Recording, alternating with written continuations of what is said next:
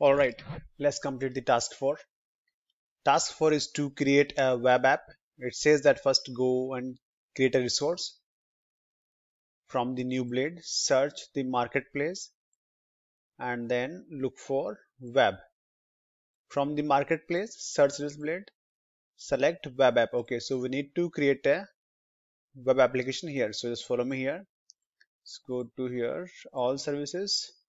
If you want, you can look for, but I think it's easy to go and search web app. It's here, marketplace web app. Click on this one.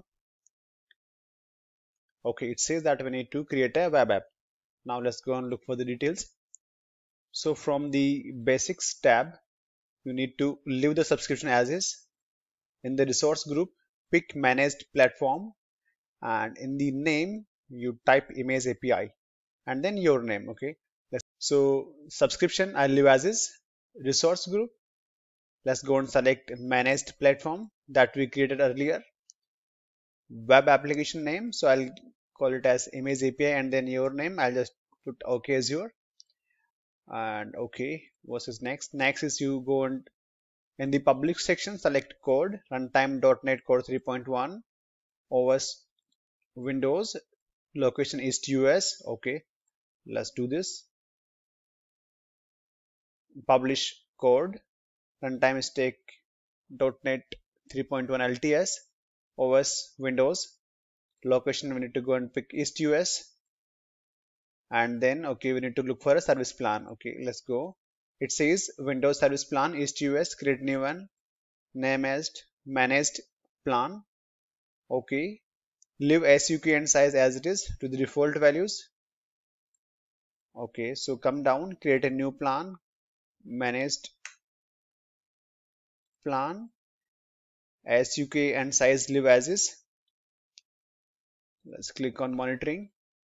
So from the monitoring tab, application insight, you select no and click on review and create.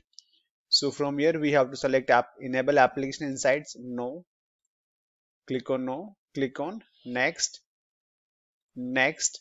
So here you can review if you want and simply click on create, review, and then click on create. So basically it will create a backend API for us. After that we need to configure the web app. Okay, so just wait for this to happen. Now you can see your application deployment is underway. So we'll just wait for this to happen. Now you can see it's done. Your deployment is complete. You can also verify from here, from the notification bar, deployment succeeded, go to resource. Okay, now I'll just close this one. Let's go back to the tasks list. So here it says the next task is to configure the web app.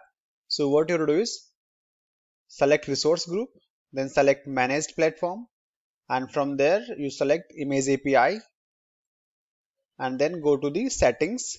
From settings section you need to go to the configuration link. Okay, so just follow me here. I'll just close everything. Now it says that first, okay, let's go back to the home. I have to go to the resource group. We have to select our resource group, manage platform. Here I have to look for image API. It's here, image API, okay, Azure, the one we just created. And from here I have to go to the settings and then configuration. Okay, here we are. Now let's go and see what is next. Now from the configuration link, here it is, select the application settings tab and then create a new application settings. Okay, then add and edit. Name, settings name is storage connection string, and then in the value box we need to enter the storage connection string that you copied earlier. Okay, so follow me here. We need to create a new application setting here. Now here we need to enter the name. I'll just put the name here. This is application settings. Okay, let me just go verify. Oh, sorry. So we need to go to the application settings. Perfect. Storage account string, and I have to copy the string which we copied earlier, connection string. Okay, I'll just copy from here and then paste here. Deployment slot settings with, let's see, storage account. So leave the deployment slot setting text box to its default value. Okay, so leave this one as is. Click on OK. So now here you can see that we have added a new storage connection string under application settings. Okay, what is next? Click on OK, select save, and wait for this to happen. Okay, click on save, continue. It's updating the web application settings.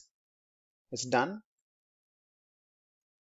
Now from the web app blade, go to settings and select the properties link. Okay, in the properties link, copy the value of the URL. Okay, now let's go here in the web apps